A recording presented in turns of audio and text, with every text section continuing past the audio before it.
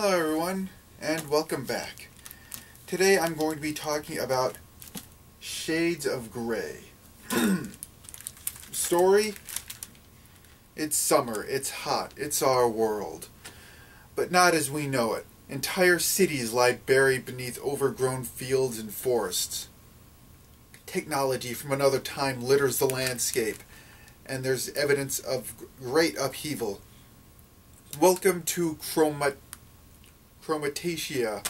where for as long as anyone can remember, has been ruled by a colortocracy. From the underground feed pipes that keep the municipal park green, to the healing hues viewed to cure illnesses, to a social hierarchy based on one's limited color perception. Society is dominated by color in this world. You are what you can see. Eddie Russet wants to move up. He has better than average red perception, and he is on a half promise to Constance Oxblood, whose powerful family want the reddest possible son-in-law to strengthen their hue. But once Eddie and his father relocate to the backwater village of East Carmine, these carefully cultivated plans and expectations are quickly upended. In this town, Eddie must contend with lethal swans, sneaky yellows, inviolable rules, and an enforced marriage to the hideous Violet de Mauve. But then he encounters the intriguing Grey named Jane, whose bold defiance of the rules makes him realize that the apparent peace of this world is as much of an illusion as color itself. As Jane opens Eddie's eyes to the cruel regime that lies behind the gaily painted facade, he realizes that understanding the social order is one thing, but questioning it is quite another. Questions are considered unthinkably rude, and rudeness, along with bad manners, uncouth language, and inadequately shined shoes, lead one to place permanent relocation or reboot. Eddie must train a very fine line between total conformity, accepting the path, partner, and career delineated by his hue, and an instinctive curiosity that only gets him in trouble. In a world of enforced simplifications, answers are in short supply, and every question begets another. What was the something that happened? Why does no one ever turn from the long-abandoned village of High Saffron? Where did all the spoons go? Huh? Anyway, is there more to color than just color? Most important, can Eddie ask Jane out for tea and cakes at the Fallen Man before she gets him eaten by a carnivorous tree? And,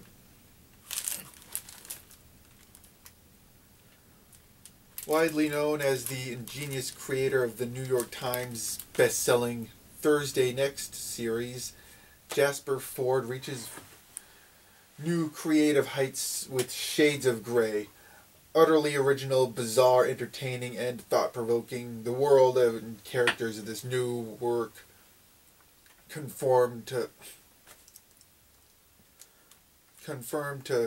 Ford's place as one of the most brazen and original literary fantasists of our time.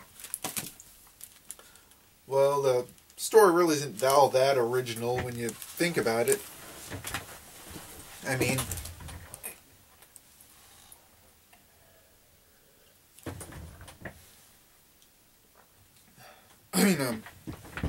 the whole upper class person falling in love with lower class person is kind of all over the place, like whether it be like, upper class lady falling in love with a lower class man, like in, Titanic, or the other way around with some dude who is in like some upper class family falling in love with some lower class family, like in like Romeo x Juliet. You know, it's nothing really new. I mean, and the characters really are not that interesting as far as you know, when I looked at it. But you know, the premise is interesting. You know, having his colortocracy is it's a really interesting thing to look at, and and you know, there's some great humor in there. That's always a lot of fun. You know, and I should also point out that this is actually going to be the first of a trilogy. You know, the second one would be Shades of Grey 2, Painting by Numbers, and then Shades of Grey 3, The Gordini Protocols. And overall, there's just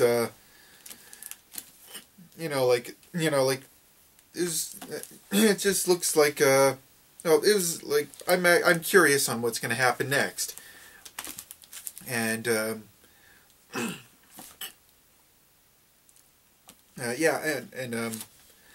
so in conclusion, I like to give this a rating of 4 out of 5.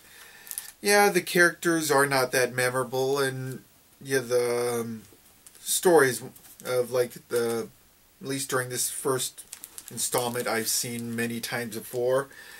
But the premise, the world, the humor is all very good, and it's just a great read. Comfortably recommended. It's very good, very great. You know, interesting world. You know, can't wait till the next installment.